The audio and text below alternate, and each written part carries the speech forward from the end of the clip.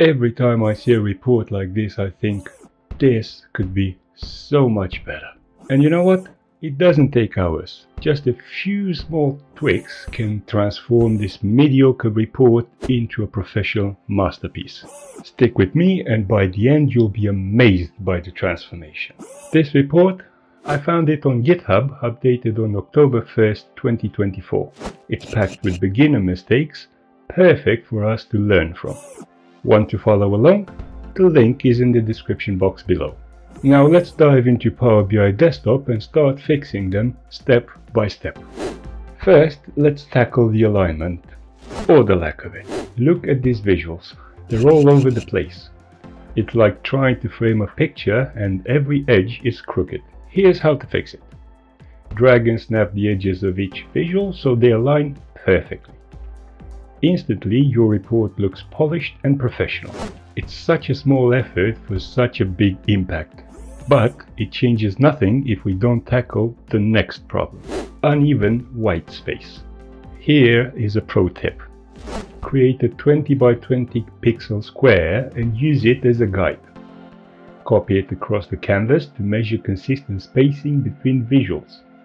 If you need any of the spaces to be evenly distributed, then you need to select the shapes and go to Format, Align, and then distribute horizontally or vertically. When you're done aligning everything, just delete the placeholders. Simple, right?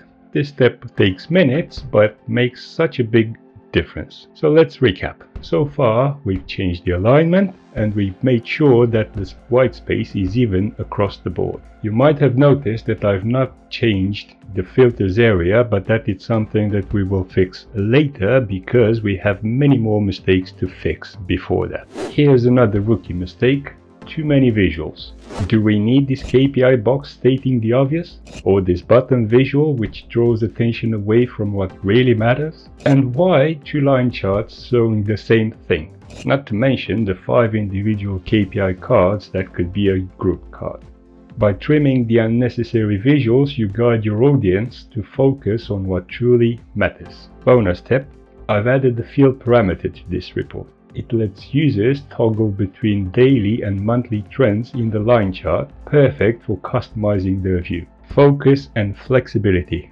That's how you keep your report user-friendly. Which leads us to the next issue. Let's talk colors. Right now this report is overwhelming. Instead, let's go minimalist. Start by removing the background image. Switch to a light gray background. And for the visual, add a subtle grey border and stick to dark text. Trust me, these subtle changes make your data pop while keeping it professional. So far, we've dealt with the visual side of the report. We aligned everything, we made sure the white space is even, we removed the unnecessary visuals, and we changed the default color scheme. But this is useless if we don't fix the real problem in the substance of the report. And we'll start that by improving the storytelling. Here's a quick storytelling hack. Position the visual in the natural order people read a report, from the top left to the bottom right. Rearrange the visual with this in mind and your report will instantly feel more intuitive. Does this new layout flow better? Let me know in the comments. But just because we have the layout right, it doesn't mean we have the right visuals. Let's fix some visual blunders. The choice of visuals is poor and some of them need to be replaced. This donut chart. It's cluttered and hard to read. Replace it with a stacked bar chart for clarity. This scatter plot. What is even trying to say? Spoiler alert. Nothing useful. Use a bar chart with subcategories instead. And why repeat categories 3 times? Let's change this table to display products and remove redundant fields like previous year's sales and profit. Let's rearrange the visuals, making sure that they align perfectly and that the white space is even. Smart visuals equal better storytelling. But if you use visuals just for the sake of using them, you will lose so much space which you could use in a better way. Earlier I promised I will address this filter area here which takes too much space. Let's modernize it with a collapsible filter button. Create a blank button labeled Filters. Group all the slices except the year in the selection pane and rename it to Filters. Open the bookmark page, add a new bookmark and rename it to Dashboard. Click on the three dots and deselect data as you don't want to save the current filters. Then click on the eye next to the filters group to hide it from the current bookmark and, for good measure, update the bookmark again. Then turn the filters group visible again and add a new bookmark that will be named as filters. Next up, add two shapes to the bottom of the filters group. One will cover the whole canvas and will have a gray color with a 75% transparency, and the other will stand between the gray shape and the filters and will have a white fill. Select the gray shape, turn on the action, change type to bookmark, and select the dashboard bookmark. Now select the filters button and repeat the same steps and select the filters bookmark. Next, let's rearrange the visual and use the newly created space. This trick not only cleans your report but gives it a clean, modern look. What do you think? Better, right?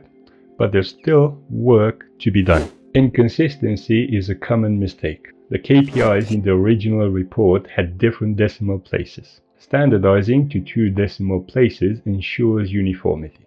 I've realized that I've not included this step in the recording until it was too late, but nonetheless, this is one of the most common mistakes that beginners make, and it's so easy to fix.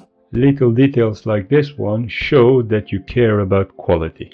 Here's the before: cluttered, misaligned, and overwhelming. And here's the after: clean, professional, and impactful. What a difference, right? But we're not stopping here. I've added the background image and refined the color scheme. This looks even better, right? Let me know what you think in the comments. You can go even further and include a dynamic KPI visual with a sparklight. Want to learn how to create it? Check this video where I'll guide you step by step.